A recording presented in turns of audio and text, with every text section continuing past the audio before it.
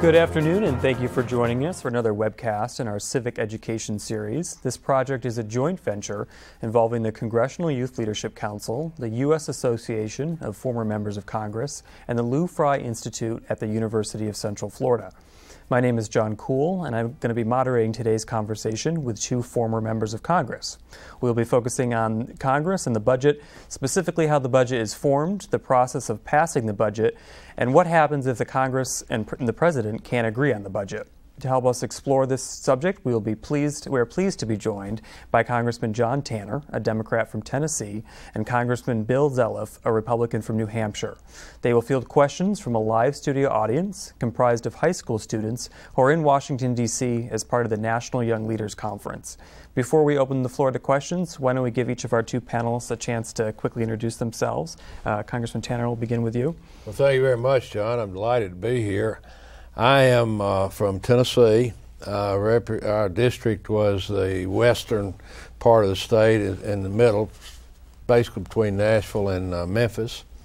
I served 22 years. I was on the Ways and Means Committee, the Foreign Affairs Committee, and before that on Science and Technology and Armed Services Committee. So during the time I was there, I served on 4 different committees, which gives one an interesting perspective from that standpoint. And I'm delighted to see young people here today. We always tried to see them when they came to Washington. This is a good group. It's a Young Leaders Conference that I'm familiar with. And by the way, I was asked earlier, my district was once represented by David Crockett. Oh, okay. For people who remember David Crockett in the coonskin cap. It's pretty cool. Yeah. I'm Bill Zeliff, and I'm from New Hampshire. I got elected in 1990 and served till 96, 3 terms, and I was chairman of National Security Oversight. I was on the Small Business Committee. I was a small businessman. And we also were served on the Transportation Committee. It's a great privilege to be with all of you, and I know that you've had some interesting discussions this week, and you're learning a lot about our government, but even more important, you're learning about life in general and some of the issues that we're all dealing with. And I imagine it's got to have been a very interesting week. Thank you. Yeah, I mean, this is really the perfect time to be having this budget discussion. We've got the continuing resolution, so until April 8th, we'll see what happens. We're right in the heat of it now. Why don't we take our first question? My name is Jacob, and I'm from Louisiana. My question is, will you explain the areas of spending in the budget and what percentage of the budget do those areas make up? Okay, so what do we spend our money on? Well, basically, you take your discretionary piece, which is about 40%, and that includes the military and non-military.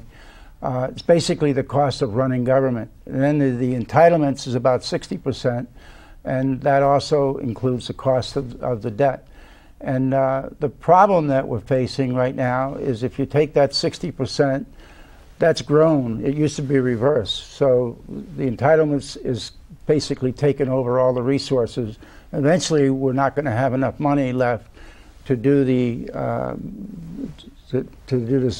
discretionary. Our big problem right now, 41% of what we spend, our total budget is $3.5 trillion. 41% of that is borrowed money. So that's the trap that we're getting ourselves into. So we really need, and I hope they will be looking at this month, in the next couple of weeks, everything on the table, finding a way to have a path so that in the next 10 years, hopefully we'll be on top of this. And it's just like if John and I were in our kitchen, you know, we're piling up the bills that we can afford to pay, and those that we can't pay, we got to go out and borrow from a bank or someplace. And at what point do we get that avenue shut off for us? So we're in very serious trouble. And what do you explain what entitlements are? Entitlements are Social Security, Medicare, Medicaid, and an assortment of other things like food stamps and all that. And so you're really dealing, I mean, 3.5 trillion sounds like a big number, but if you just put $350 and then just reduce those, half of it is going to be the 60% entitlements, 40% on the discretionary, and you just look at the debt that is just piling up. And the sad thing, John and I are not going to have to deal with that. You guys are, and our kids and our grandchildren, and it's a terrible legacy for us to have left. You want to hear that? Medicare, Medicaid, Social Security, interest on the debt, and national defense consume almost 80% of the revenue. And so when we talk about cutting spending, if all they're talking about is cutting out of the 15 or 19%, it's going to be very, very difficult to get back to balance. There's just simply not enough there in discretionary domestic spending to cut to get back to where we need to be. The last time we were in balance was late 90s in year 2000. At that time, revenue and expenditure were both around 19% of GDP. We're breaking even, basically. Well, we did some things that we probably couldn't afford at the time, not knowing. The second worst thing that happened, in my view, in 2001, 9/11, of course, being the worst, what happened in February when the Congressional Budget Office forecasted it'd be a $5 trillion surplus over the next 10 years, and people treated it as if it were money when it was a forecast. I remember at the time saying, look, there's no money here, we're barely breaking even, and who can tell what's going to happen over the next 10 years? I don't know what the price of cotton's going to be in 10 days. This is a forecast. If it's supposed to be 75 and sunny tomorrow, and you wake up and it's 40 and rainy, you don't put on flip-flops, shorts, and sunglasses and go for a walk. Well, you know what happened then? We embarked on an economic plan for the country, resulting by 2003, revenue was below 17% of GDP and expenditures were over 20. And we've had what I call a structural deficit this entire decade. And I would just add one thing, the expenditures now are 24%, and the revenue is down around 16 or 15%. Or something. So all that stuff in between, 9%, is the debt. And that's we're financing that debt. We're borrowing money. So if you're sitting in your kitchen table, you wouldn't be doing this. And it's about time that we stop kicking the can down the road and we deal with it. Because if we don't do it now, we're going to lose the opportunity to do it, and we will be, unfortunately, not the country that we are today. All right, thank you. Next question.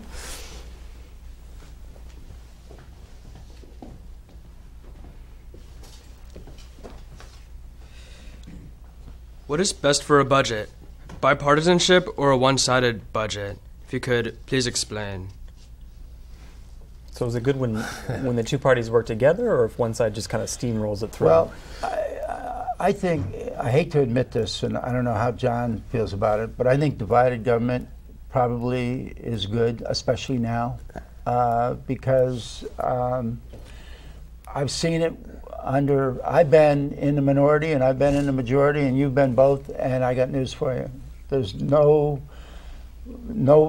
party can really stand, I don't think, can stand up and said, you know, they've created this mess on both sides, and it's not one or the other. But the biggest thing, if you look at it from the 1990s on, we could have had a time when we had tremendous surpluses, and I can remember them talking about the surpluses being bad. I can really remember that. I mean, it's so stupid. But that's when the growth of government just absolutely mushroomed, and that's where we started spending money money that we didn't have. So compromise, not a bad word. No, it's the way this country was formed. There's a reason there's two senators from New Hampshire or Rhode Island and two from California and New York. It's called compromise, right, because they had to do that. Bill's right. It'd be better it's better policy when you can get agreement, bipartisan agreement on almost anything. Any lasting program in this country, if you look back, was passed on a bipartisan basis. One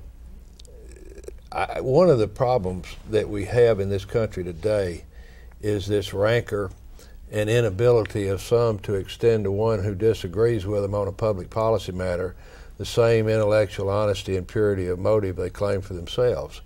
And one of the reasons I think that we've reached this point is something called gerrymandering. There was a case in 1962 in the Supreme Court called Baker versus Carr. Baker was a guy from my district in Tennessee, because at that time Memphis, Tennessee had almost a fourth of the people in the state and had 3 representatives in the state legislature out of 99. And he brought a case because he was on the county commission in Memphis, and said this is not fair. And the Supreme Court in that case in 1962, first time in modern history, said this is a justiciable issue. We do have jurisdiction. Up until that time, basically what they had said was that's a legislative function, we're judicial, separation of powers, blah, blah, blah.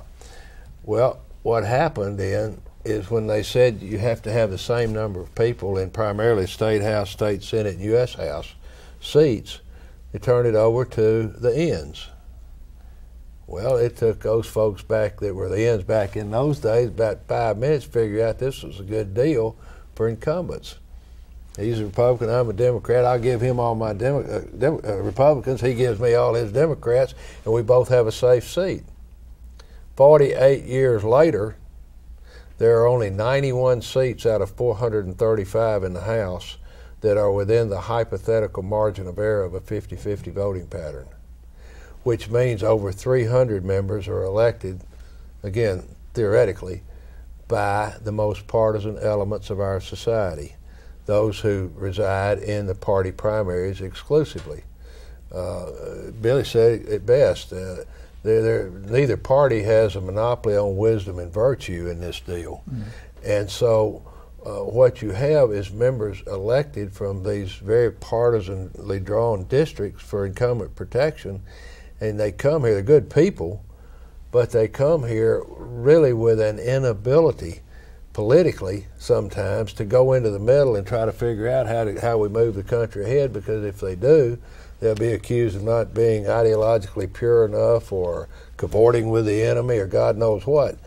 And that has paralyzed, in my view, the House to some degree to move into a common goal as Americans first, not as Democrats or Republicans. I just add one thing. This week or next couple of weeks before the April 8th, you're going to see what we're all made of, I think. You'll see leadership come out, I hope, of both parties. I hope that the president joins and I think he will in the end. There's going to be a little bit of staging, I think, when you go, before people agree to increase the debt limit, they're going to want to get something for it. And so I can't believe that we'd even think of closing down government. I don't think that's in the cards, but I do believe that at some point everybody will come together. I really believe that, and for the best interest of the country. And to me, if that happens, it'll be the best thing that ever could have happened in any of our lives. Well, I would maybe not go that far, but it's something that has to happen. All right, thank you. Next question. Hi, I'm Kara from New Jersey, and I was wondering, how do you take into consideration demographic changes that could affect the budget, specifically the baby boomers that will put a strain on the welfare in the coming years? Go ahead. I used to chair the Social Security subcommittee, and the baby boomers that you mentioned are all coming of age as it relates to Social Security. Social Security is and never was intended to be an actuarially sound pension system. What Social Security was an old age supplemental to keep people from hopefully falling into poverty in their elderly years. And there's been a lot added to the Social Security umbrella through the years. Survivor benefits for children of people who are deceased was not a part of the original Social Security law. Some of the disability programs were not part of the original. And so when Social Security actuarially is a problem, I would suggest it is a mere tropical breeze compared to Medicare. That's a Hurricane 5, Category 5 hurricane 3 miles offshore coming our way, because most of the baby boomers, as they get older, require more and more medical attention and resources. And so hopefully the Congress there now can make improvements to the health care bill in terms of controlling costs. That's where you have to go. As I said earlier, right. You can't balance the budget by just cutting discretionary spending. You could cut it all and you still can't balance the budget. You're going to have to get into some of these issues where they're exploding cost. Right. And on you touched base a little bit on the health care bill. Things like tort reform, everything's got to be on the table. We can make it a better bill. And when it gets to the entitlements piece, the baby boomers are coming to a point where they're going to be drawing down Social Security and benefits and Medicare. If you look at that shift going from 40% to 60% for the entitlements, it's going to keep growing, and it's going to the trend line is going to be a disaster. So we got to take a look at the whole program, top to bottom, and we've got to look at all our programs. We got to go back to that baseline in 1990, and where we had the explosion, we've got to take a look at the programs that are no longer worthy of us funding, and they're all on remote control, and we've got to take the time, and from an A to Z point of view, look at everything, put it all on the table. Evaluate it, yeah. Switching now to some process questions. Why don't we go to our next question? Hi, I'm Daniela from New Jersey, and does passing a budget go through the same process as passing a bill? So what's the actual process? How does it become law? Well, the budget itself, when we asked the president to send his budget over in February, that is a legislative prerogative decision. We hold we can't say we anymore, but Congress holds the purse and has the purse strings. But the president sends over a budget, kind of gives a direction of what his plans are. Congress can either accept that or add to it or make it better or reject it. Congress is responsible for it. And it goes through a process where you take and your budget committees set the limits or the goals or the guidelines for each of the appropriations committees, and then they have to work their will and work their way, and then eventually they get a chance to vote on it. And what would you? The budget it doesn't have the force of law. It is a blueprint for spending that's done through, theoretically, the appropriations process when a bill is presented. So the same process doesn't apply to the budget that does apply to a bill, in answer to your question. Do members of Congress look forward to the budget process, or is it something that they kind of dread? I'll tell you, last year they didn't pass one bill. I mean, they should be ashamed. And we eventually have gotten to the point where it's gotten broken. It's really broken bad. And so we have to fix it. And the only way that I know that we can honestly fix it is go back to a 1990 baseline and do a kind of a BRAC process in the Senate and the House. And we put some responsible people together, and they review all of these programs that are no longer should be supported. Take a look at what was appropriated and versus what was approved in terms of legislative intent, And there's a lot of junk in there and a lot of stuff that no longer applies that we shouldn't be supporting. And there's enough probably to come close to really getting our act back together. But this thing is really broken, and it is a shame, and it's a mess.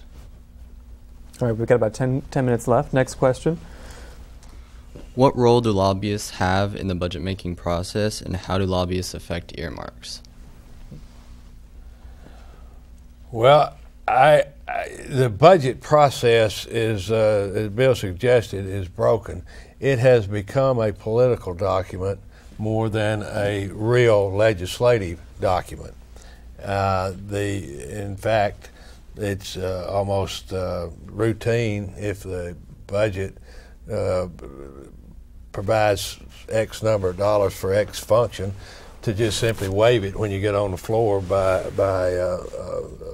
bill to in the rule where you only have to pass a rule by 50 plus 1% to waive a 2/3 majority. It's the only place I know that worked, and I've always tried to figure out how you'd explain that to Robert's Rules of Order class. But anyway, it happens. The lobbyist can serve a very useful purpose if what they do is impart information. I'm not a scientist, I'm not a medical doctor, and so you have to go to someone who has expertise in that field and say, what's the story? And so I think there's a connotation about lobbyists that maybe is skewed to some degree. Good lobbyists will tell you both sides. This is where we are here, this is who's against, this is why they get. So you get some information. As long as lobbyists are imparting information, then they serve, in my view, a function. Bill, you got Yeah, I would only say this. All of you have been lobbyists in your life. You may not admit to that. You are behind a project, might be wanting to get a car from your mom and dad, for a prom.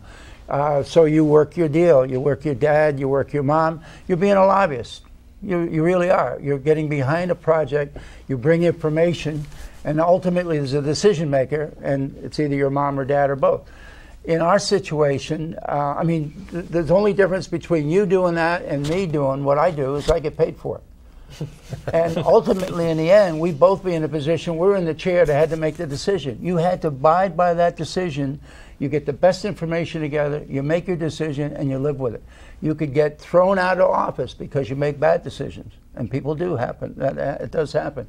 So it's an interest. I don't think lobbyists have anything to do with the budget. But when it comes to the process of what gets funded and what doesn't get funded, then you have that process where you lobby the office that has the bill in the committee. Thank you. Next question. I'm Felicia from California, and I was wondering, how does the ongoing economic recession affect the formation of the federal budget today? That's a very good question. Probably not that much. Again, the budget is a blueprint or a guideline to real policy making that happens in the committees of jurisdiction.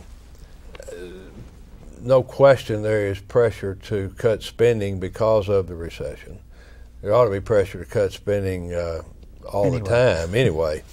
I'm afraid that we are going to have to look at more revenue. And I say that because the government as we know it, that we've come to expect to have a strong military to defend us against something, all of the other things, the infrastructure. If you look at countries around the world where there's no infrastructure, nobody's making any money. It's not, you can't make money on a dirt road with no water, sewer, electricity, and no bridge over the creek to get to your place of business. And so infrastructure investment has to, in my view, continue. And the other thing that, if you read history, you find, in my case, what I find is that no country can remain strong and free with an unhealthy, uneducated population. It's just not possible to have a dumb, unhealthy, sick country of people and be strong and free. And so I call it human capital investment and infrastructure investment and plus our defense and so forth, has to be part of the mix. Historically, over the last 50 years, the revenue stream's been around 18.5% of GDP. Now, we might could get along a little less, but we can't provide the services, in my view, as a nation, to the people of this country at 14 or 15% of GDP. Now, when you talk about that, well, hey, that guy wants to raise taxes. I would put it another way. No, this guy wants to balance the budget. And in order, as Billy said earlier, to balance a budget, you have to have everything on the table, all of the expenditures plus all the revenues. Then you can try to get to some point where you can break even. I'd like to see us take a look at those $1.6 trillion worth of tax breaks. I'd like to see us change that and take a look at every one of those and eliminate most of them. I'd like to see us look at a flat tax. I'd look at a fair tax. Our tax system is broken. So that's another thing that ought to be on the table. And I want to add one thing that you said on infrastructure. I believe that we ought to add the 15-cent gas tax to our gas fund, because the gas fund's broke. And we can't afford to have an infrastructure that's falling down, the bridges are breaking down, the highways can't be fixed, we can't do trains, we can't do this, we can't do that. It's crazy. So I agree, I think, on most everything you said, if not all. But adding a couple things to it, I just think there's a way out of what we need to do, and it's going to take some pain, and it's going to take a lot of sacrifice, but we can do it, and we will be strong as a country if we do. Okay. We've got about 3 minutes left. I'm going to go to our next question.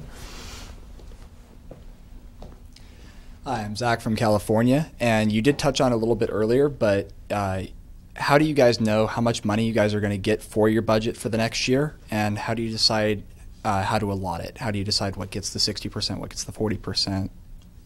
How does that? It's a million assumptions. And getting back to what happened in 2000, all of the assumptions that went into the conclusion there'd be this huge surplus over the next 10 years, 9/11 changed virtually every assumption. But the Congress didn't do anything to change course. And so we got into this structural deficit where the revenue is somewhere around 15, 16% of GDP and expenditures over 20. Now,